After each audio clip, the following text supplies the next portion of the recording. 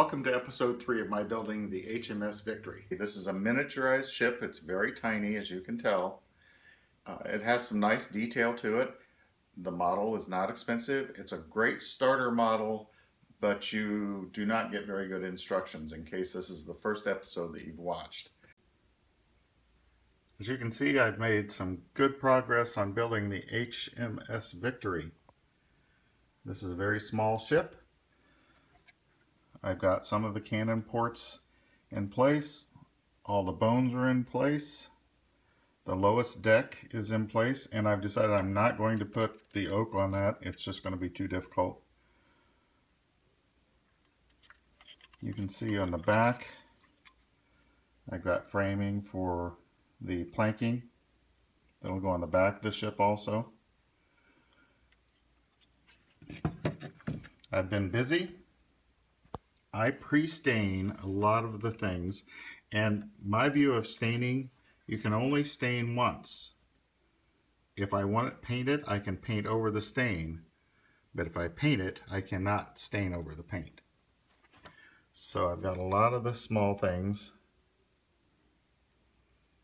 stained. Here's the upper deck getting ready, and I'll put the all the equipment on it before I put it on the ship. This is some interesting work that I did, and I'll show you later in the video if you're interested. That goes on the back of the ship, very intricate, and I'm excited about that and how it turned out. So let's show you what I did to get the ship to this point.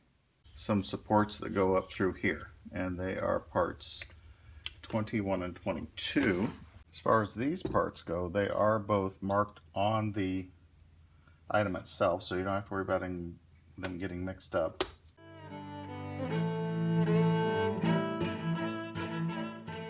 Parts 21 and 22, well, on the front of the ship, they actually attach to part number 20. This is 21, this is 22, and I am going to bevel that off because this is where the planking from the ship will come up and tie in. There's a couple little notches here, so I'm not going to bevel up there. I'm not sure what those are for yet, but I do need to bevel right there at the bottom for sure. Again, that can either be done by hand with a file, or I've got a belt sander, miniature belt sander that I can do that with. So let me get that set and I'll let you take a look at it. Okay, these are now glued in place. I may end up doing some beveling on the ends here. As soon as I found out what there's a little ledge right there on all of them. So as soon as I find out what that's for, I'll decide on the beveling. As you'll recall, I added these parts to the very front. They sandwich right in between that main rail that supports all the bones of the ship. So what I've done is I put some super glue in between those two sandwiched pieces, clamped it. It's dry now, so I'm going to take this off.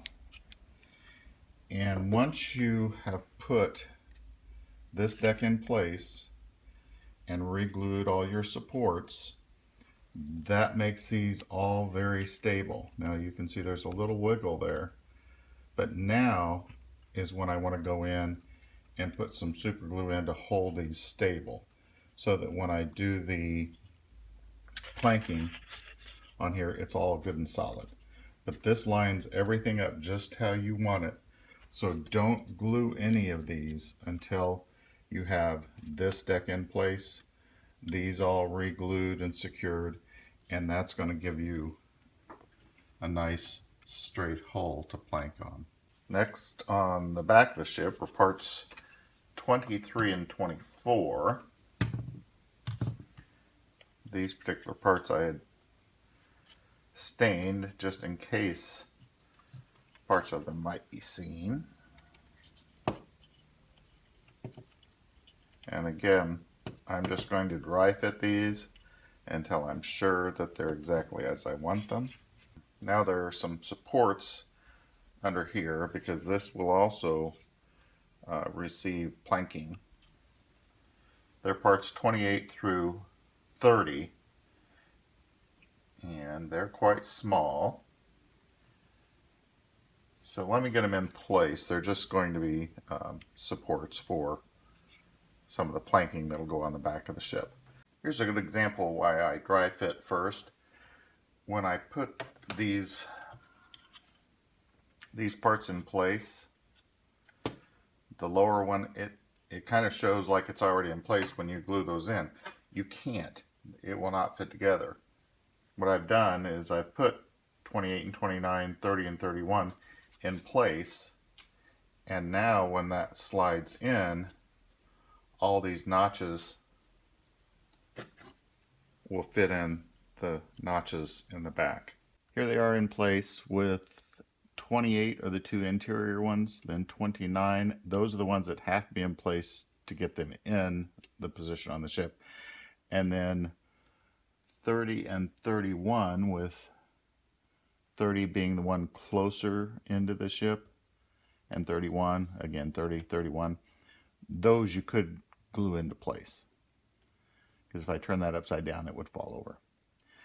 I will probably end up beveling some of this. I'll just have to wait and see. I don't want to eyeball it. It's small enough I can do it with a small file. So again, those are not glued in place. I did that so that I can see how it fits, and then I'll probably just hold it in place and put a little bit of glue along the edge of each part, or I may back it out a little bit and put it on the tabs. On part number 46, which is the lowest gun port rail, there's a bend to it. So I don't know if you can see that, but it's arched. So I'm going to say arched U-shaped goes up. So this,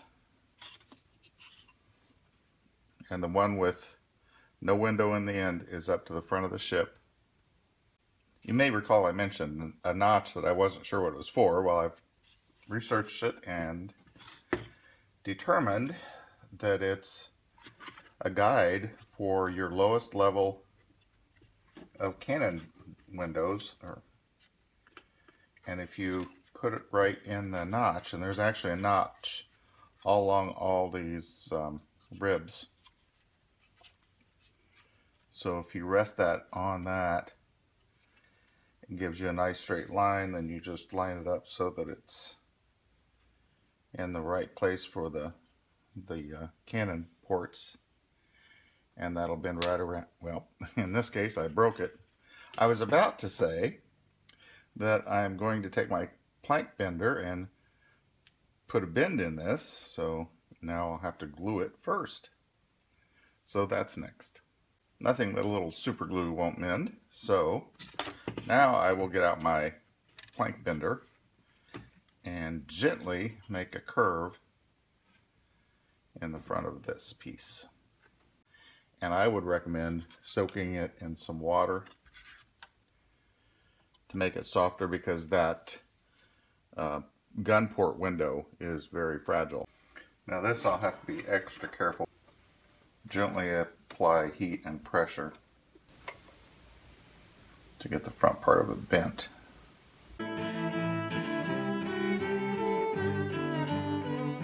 I got this side in place, rubber band holding that in until it dries. I was able to get this bend. It's got a little bit of a kink to it, not much. It's a shame that this has the bands, because I could sand it out of it, but it has those lasered in plank look to it, so I can't really sand it. And what I've done on this is I stained it a clear stain, and then I'll also put a coat of tung oil on it, and that'll be my lightest portion of the ship. So let me get this other side bent and glued on and continue. This is only soaked a few minutes. Tried a few different methods of plank bending, and my favorite is the hot iron here. But you do still have to be patient, especially if you're dealing with hardwood.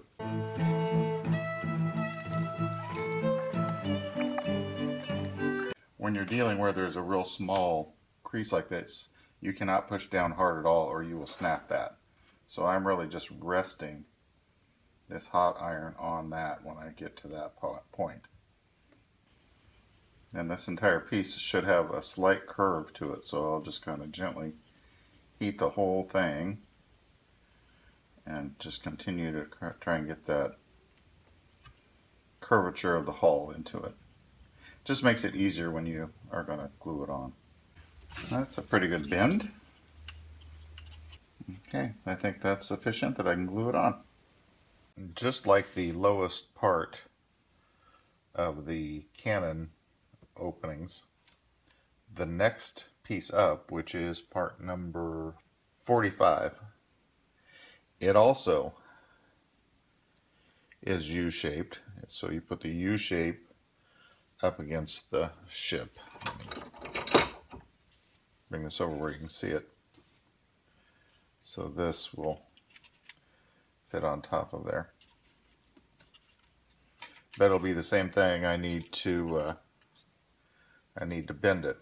So you can kind of start to see the look that I'm going for. I'm going to have light and dark, and all the cannon openings will be the lighter color, and then in between will be dark. Something that I just discovered is that these gun ports, you will be able to see in and see some of the unstained wood as far as the inside bones.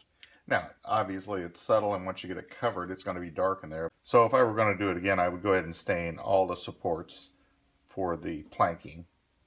So now what I'm having to do is just go and kind of reach in with a brush and take some stain and darken those support rails that I put in that I talked about earlier, and then also the support for the planks, especially the ones that are close to a gun port, because you could see at an angle and you'd see that it was white or light colored, and I just think it should be dark. Here's another clue on these pieces. Notice the light colored one have the lines. If you look closely, the ones that I've done dark, they also have one center line right in the middle of them, and that indicates the outside. So actually this one goes on the top. So we have that U-shaped curve kind of the plank itself, and the line goes on the outside, and this one will go right up here. And I've determined they pretty much line up right with this very back edge of the support. And now I'll need to bend this one. And then the final cannon port section goes above this. So once I get these on, I'm going to start planking the lower part of the ship before I proceed with the upper deck, putting the equipment on this deck. I'll do that after I get the planking done. And I've determined on these, all I need to do is dip it in the water, the part that I want to bend, because this wood is porous and thin. And then I can just go ahead and bend it without really soaking it.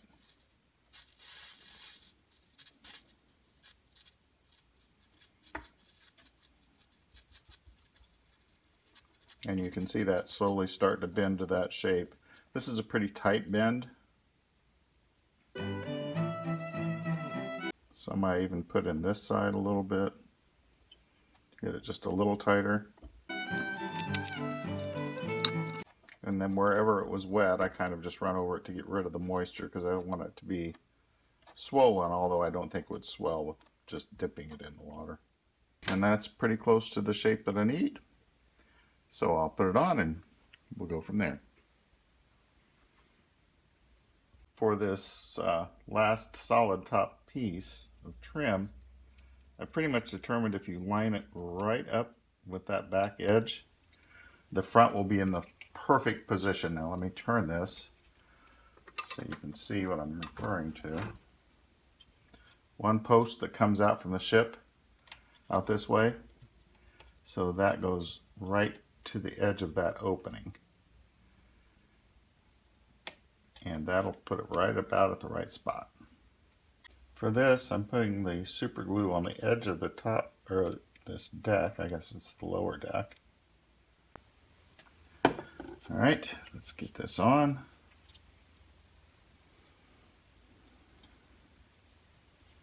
I just hold it for about 10 seconds.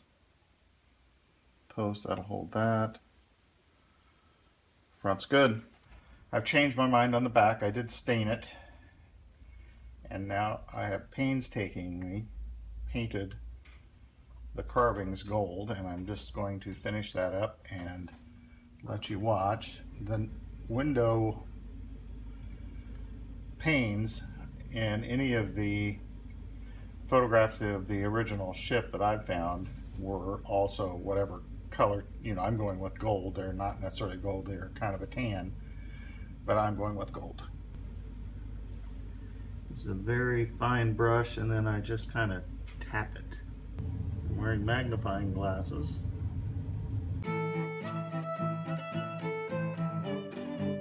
And I find that I do better from one direction than another, so I just keep turning it. Sometimes I wet the brush in water a little bit and then somewhat dry it off.